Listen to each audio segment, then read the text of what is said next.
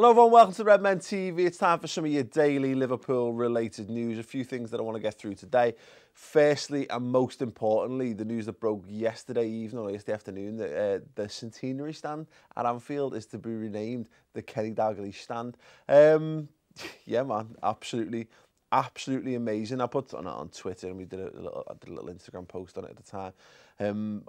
What an incredible tribute to the man. Now, I'm sure, you know, I'd have gone as far as naming the whole frigging stadium after, you know, obviously if we move from Anfield, more likely, because Anfield is what Anfield is, of course.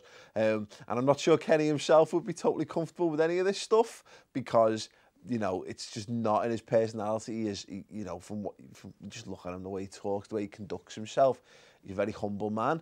And I think he'd probably be embarrassed by the whole thing. But sometimes you have to take these things out of people's hands. And for a man of that size and that importance, he's literally the living embodiment of Liverpool Football Club. And you look back through the history of the people who were most important in making Liverpool what it was, and you all the way back to like John Holding or whatever.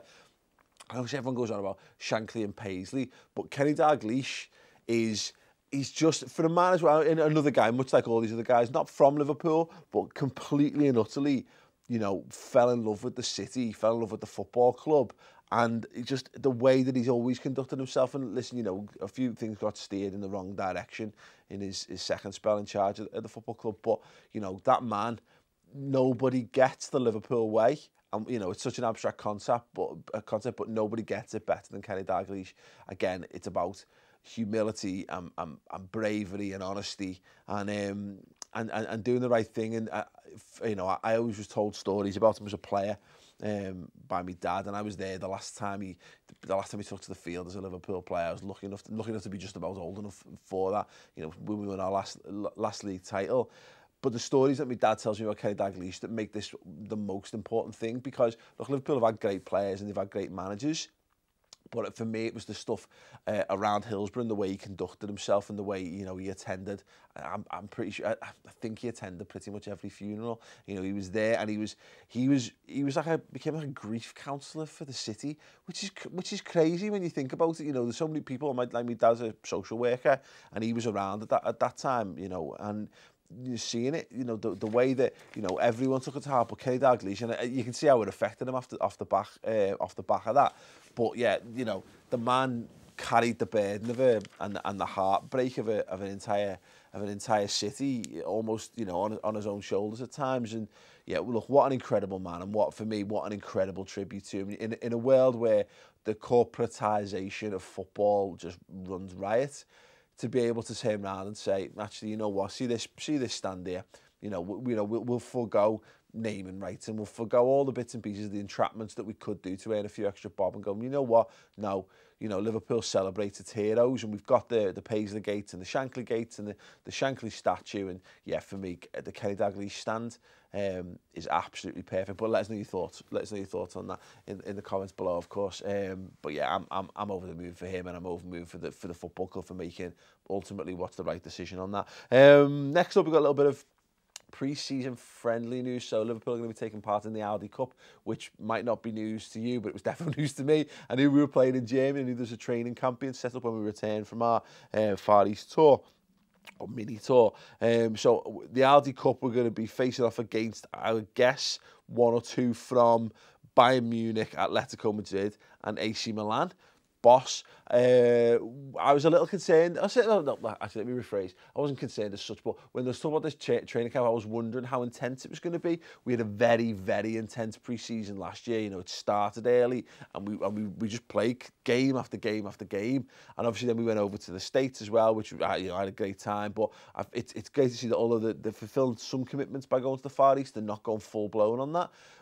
But what I like about this, and of course it's only pre-season, it's only friendlies, but if Liverpool are going to be playing European football again next season, and fingers crossed, Liverpool are going to be playing Champions League football. What a good test, not a true test of your opposition, but a good way to just get the players into the idea of playing against these teams again. Get them, because even though they're not going to be full-blooded encounters, there's something to, for a start, playing in Europe rather than, you know, testing yourself against these teams in a completely different climates and whatever. Yeah, but playing against these teams, just get to the idea of, I'm taking to the pitch against Bayern Munich, so that if Liverpool come up against Bayern Munich, it's not like, oh my God, it's Bayern Munich. It's like, oh no, it's Bayern Munich. We played these in the summer, beat them 5-0 or whatever. So yeah, you know, I think really good for Liverpool. You know, we don't have the greatest of luck in these tournaments, to be perfectly honest, but that was then, this is now. And for me, you know, I'm dead excited. I'm interested if anyone's planning on going over to Germany for these. Fingers crossed again, hopefully we'll be able to go over. I'd be buzzing for that. I really want to see these matches so much. Last piece of news then, transfer related. This is Anfield. Did a few articles on this over the last couple of days.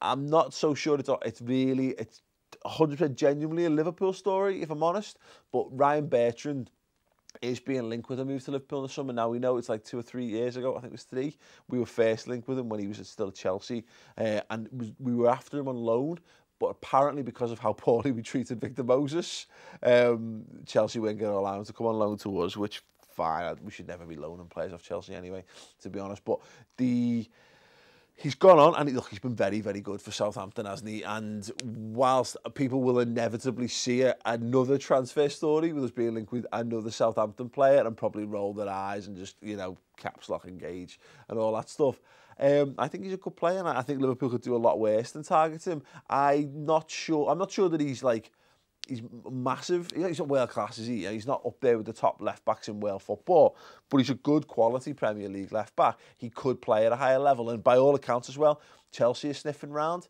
and it's kind of good enough for me, because I think they will be looking certainly to bolster their wing back positions, and I personally think he'd be a very good option for us if he didn't pay too much money. But all that being said, the story seems to be Ryan Bertrand's told people that he wants to leave Southampton in the summer, and Chelsea are apparently interested. And I don't know then if Liverpool's name is just being thrown into the hat on this because of previous links or whatever. But one way or the other, let me know whether you would be interested in signing Ryan Bertrand. In fact, let's put a poll in the corner of the screen there. Sorry, Shai. Should we sign Ryan Bertrand? Just click the I. Oh, it's there. It's there. Click the I in the corner of the screen and vote Ryan Bertrand yes or no, and then obviously expand your thoughts in the comments below as well. Anyway, that'll do us for your daily news. Subscribe to my channel, Mates TV. I'm on the road to 10,000 subscribers, and in fact, Retro Football TV, we're like 40 away from 10k on that. Click there, go and subscribe to it. Watch some amazing football gaming content, and if you want an example of what that looks like, there's me and Chris playing the Wheel of Wank football games. Get on it.